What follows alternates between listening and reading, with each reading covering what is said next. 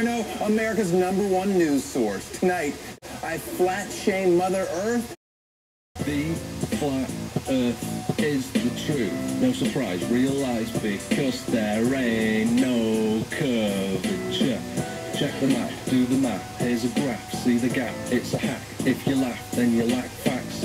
It's flat, and that's because there ain't no curvature.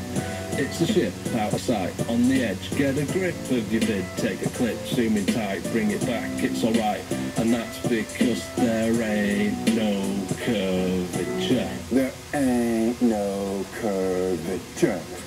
As catchy as it is informative, everything you kids learned in science class is a crock of baloney.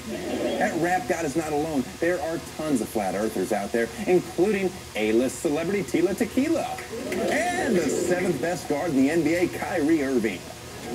You've seen pictures of the planet, though, right? Like it's a circle. So I've seen a lot of things that have been in my educational system said that was good and turned out to be completely fake. I mean, I don't mind. I don't mind going to Instagram and turning my thoughts to them. What a dumb motherfucker!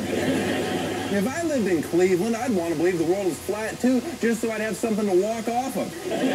You're still not convinced? Maybe this expert will sway you. A plane flying at an altitude even to the Earth's surface would have to keep pointing its nose down. This doesn't happen during flights. Looks to scale to me.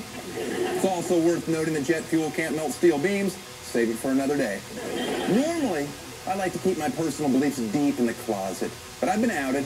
This conspiracy theorist has finally followed the trail of flat earth breadcrumbs I've been dropping.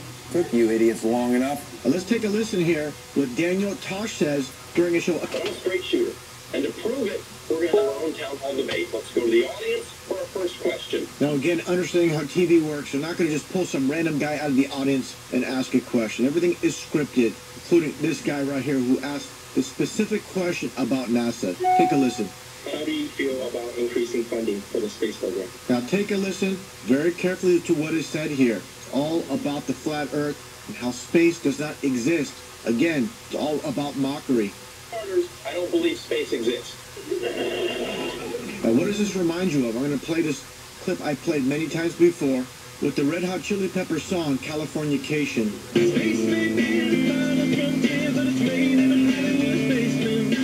This is how they do it. That's right.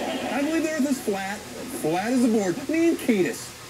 I have my own theories to back it up. First of all, globes are round, but maps are flat.